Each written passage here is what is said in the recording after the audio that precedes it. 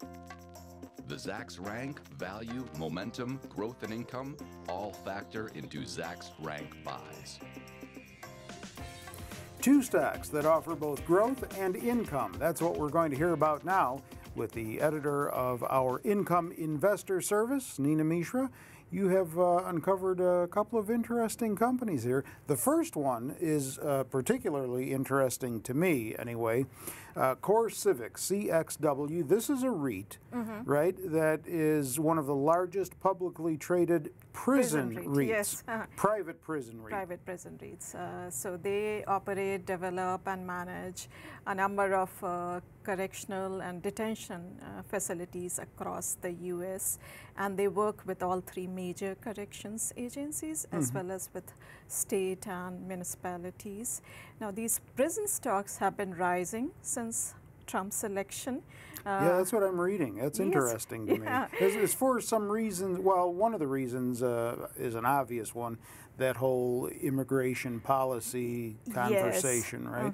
So they plan to increase the usage of private prisons versus Obama government's decision to phase them out.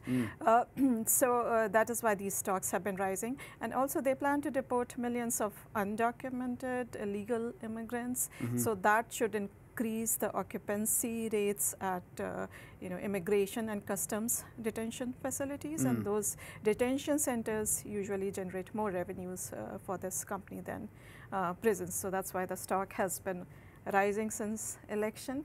And if you look at the results also, they reported good results, beating estimates, and that is why, and in fact, all four of last 4 quarters, they have been able to beat Zacks consensus estimates, and that is the reason why the estimates have been rising since the result.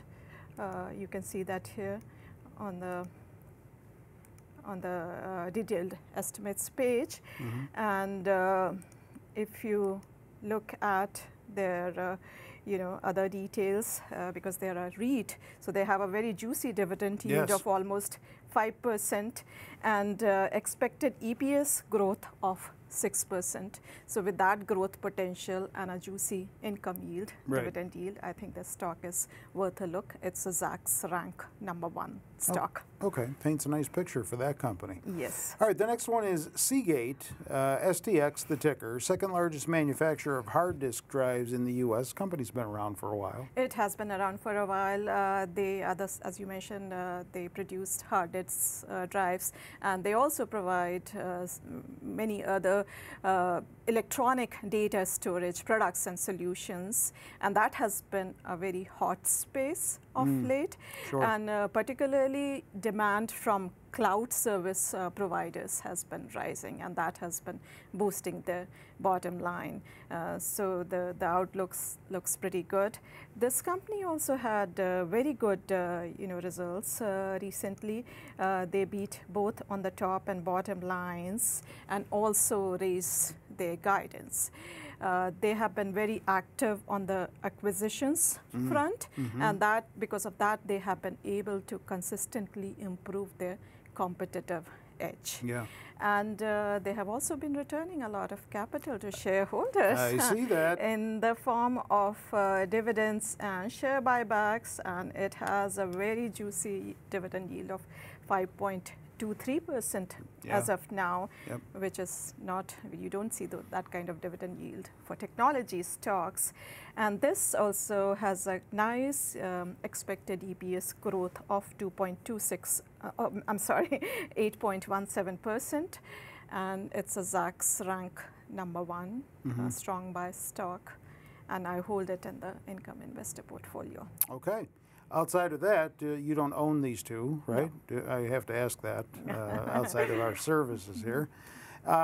Don't forget, you can find more stock information on our website, Zacks.com. So if you're not there already watching this video, get on over. Link to all of it. Stock commentary, stock picks, stock picking strategies, right off the homepage. With Nina, I'm Terry Ruffalo.